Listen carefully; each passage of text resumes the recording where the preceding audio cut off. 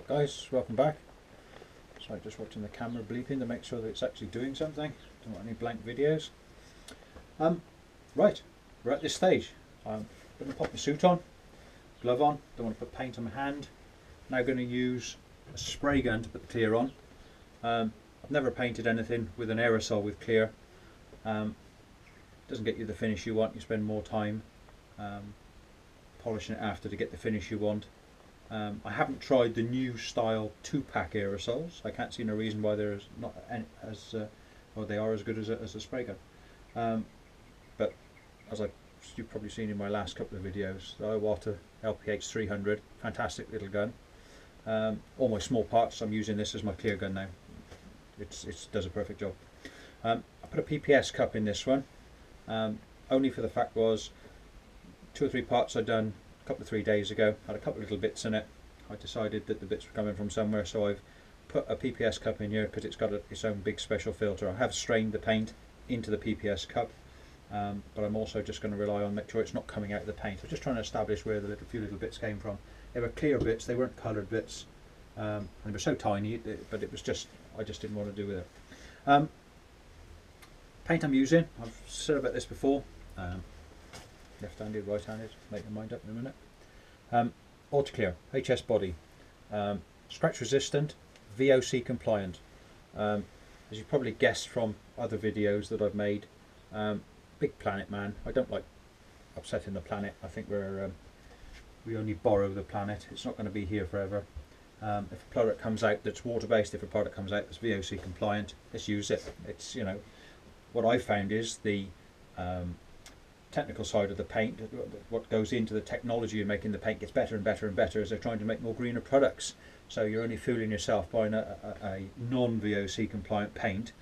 The technology isn't in the paint. They just used to throw whatever they wanted to in there and it painted and that was it. But these days, the amount of solids that's in the paints, that how quick they flash off, the way there's like an anti-sagging agent in them. So years ago, if I was to put paint on like I do these days, it would have fallen off on the floor. There's anti-sagging agents, anti-shrink. They don't die back as much as they used to. They don't go dull after they've been stoved and things. So best advice, jump on board with any new product that comes out there. It only gets better. It only gets better. But I'm really pleased with this. As I said a few videos ago, budget priced clear. I hardly use any thinner, any reducer in this at all. I find it's just great out the gun. Once again, modern guns, they've come on a long way. They'll atomise a paint that's quite heavily bodied quite easily. So no problems there. But I'm pleased with this. As I say, it's only the first time I've used it, and I should definitely be buying some more. It's for like smart repair, small parts. It's very, very, very good. Right, enough talking. Parts are fully flashed off now. As you can see, they're nice and dull. I will give them a very light tack ragging. Even with a tack rag, as soft as this might be, there's a chance of you pulling a little piece of metallic that's sat in that surface out of the paint, because obviously the metallic's just sat on the surface. Pulling that little piece of sharp metallic out and dragging it across your paint, so you could still scratch the part. So once again, all we're looking for is to remove the foreign bodies off the surface, airborne trash, little tiny hairs that fall out, dust, all sorts of things like that. We're trying to move those from the surface. If there's any metallic that's uneven in the surface, you will be able to flow it out with the clear coat. So you don't necessarily need to get the surface perfectly without imperfection, but the clear coat will cover that up. You can flow out things that's in the clear coat. I'll put the fan on again, so it might be a little bit of noise. I'll have to spend a couple of seconds just setting up the pressures on the gun, just to get a nice fan pattern as again, mixing pressures and amount of paint and your size of your nozzle for the part in hand. Yes, you can go to the manual. It says set that to 1.6 bars. That's it. Wallop the paint on. We're going to create a factory orange peel in this by whatever means necessary. If it means a slightly lower pressure than recommended, slightly higher pressure than recommended, that's what we'll do. We'll try and get a very slight peel in this. I don't want it wet to look like it's a flat and polished finish. It needs to be a factory finish. Right, I'll turn the fan on. Keep watching. I'll try and talk anything that comes to mind as I'm going through, anything that's relevant, I'll let you know. Soft strokes.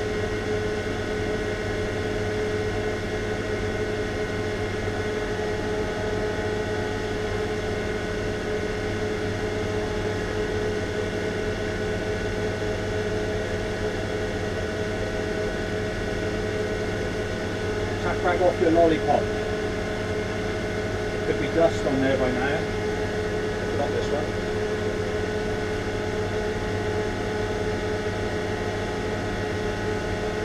The last thing you want is a piece of dust to fall off your lollipop onto your painted cards.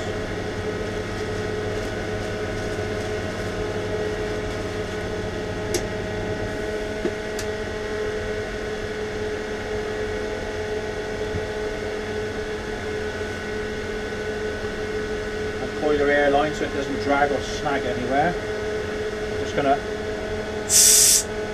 make sure there's no water in the moisture trap.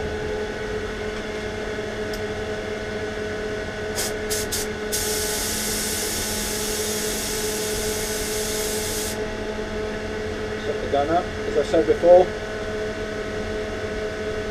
Full fan is always good. I'll turn it in to start with, make sure where it is. As I've advised you guys, setting up a paint gun, we're roughly looking 2.5 turns out.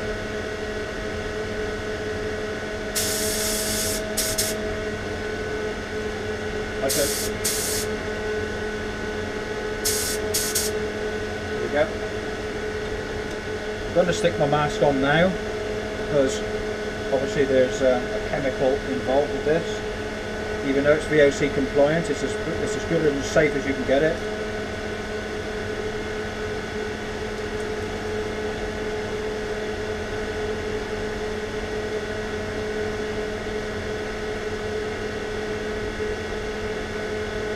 And let's go.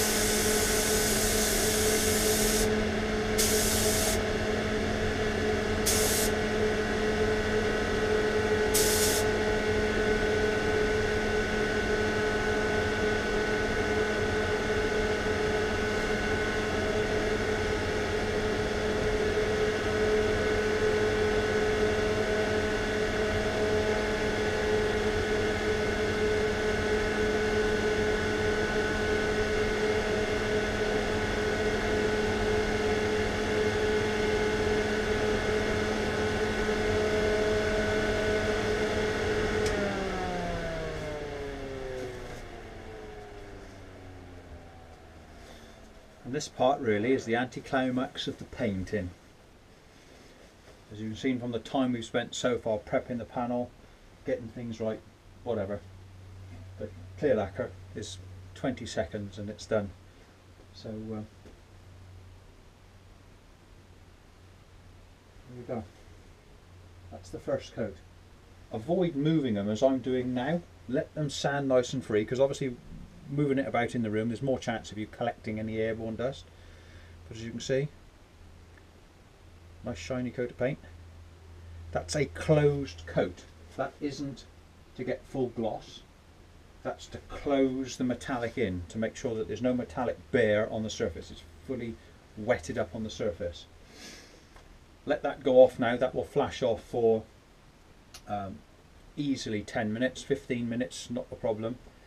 Not too big a window. If you start going into half an hour's 45 minutes, when you try and wet it back up, you can get wrinkling in the surface. So there is a nice window that you should be doing it in. But I shall give that now at least 10 minutes or so. Then my next coat of paint that I'll put on there, I will slow the gun down a little bit, be a bit more precise where I want the paint, and put its final finish on. And this is where we're needing to look at the orange peel that's going on. I need to create an orange peel. I've had people, when they're trying to buy a car, or I've been to car shows and things, and I see the uneducated stood at the side of a car looking down the car saying, oh, it's a horrible paint finish, it's got orange peel all over it. Is orange peel a bad thing? Is orange peel a good thing? My thought is, what does the clear lacquer on the surface of the paint do? It protects the paint. It protects the thing that you've painted from ultraviolet. I went on a course one day and the lecture guy there said, ultraviolet rays hitting your paint. If you have an absolute perfect finish of paint, no orange peel whatsoever, all of that ultraviolet is absorbed into the paint. If, however, you have a slight orange peel on the surface, and I mean slight, I'm not talking about a horrible paint job, I'm thinking something that you really have to look at to see that it is there. If you have a slight orange peel on the painted surface, the ultraviolet rays can be deflected, diffused from being absorbed into your painted finish because of all the angles that the light is actually moving from the orange peel finish. And I thought, is that right? Is that not? And then I've sort of thought of it over the years.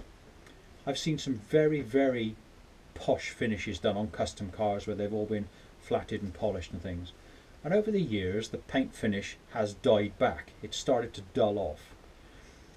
And with a custom finish, the type of people that own cars custom finish, they're always out there polishing the car.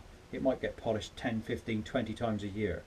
So they're taking away any of that, how can I put it, not traffic film, but sort of debris, the erosion of the surface. So they're continually polishing that surface that's been contaminated off the car. So yes, the car still looks good. But then I thought, on a production car, when I started painting, which was, I think I started in about 1970s-ish, so especially some of the colours, the reds, the pale yellows, all sorts of colours actually, within about 2 or 3 years old, they just went dull. They faded on the surface like there was no tomorrow. Modern day finishes now that have a slight orange peel in, I've seen cars, and probably you have, 10, 15 years old. My own personal car, Renault, is 11 years old this year. Paint hasn't faded at all. And to be fair, I wash it 3 times a year. I don't look after it, but it's a fantastic finish. There's a slight orange peel in there, so that in my mind, the theory behind what this lecture guy has said has worked for me. A manufacturer's finish with a slight orange peel on it is more resistant to fading, colour change, ultraviolet contamination, traffic film. It's just right. It's just right. So a little bit of orange peel is where I like to be. Right, I'll turn off the camera again, which means I'm going to make, sorry to you guys, a 4th video. We'll put the final finish on. Unfortunately at the moment I've got no bits, no contamination in there, so I may not be able to do a rectification sort of video for you, because I've at the moment just got nothing to rectify. So I'll give it another probably 7 or 8 minutes, make sure that that's flashed off. I'll start the camera again and we'll put the final finish on. Then I'll obviously take the camera in and try uploading these. If I come back out after uploading these first 3 and find there is something I need to dress in, once again I'll bring the camera back down and I'll take you through that bit as well. Hang fire for the second coat.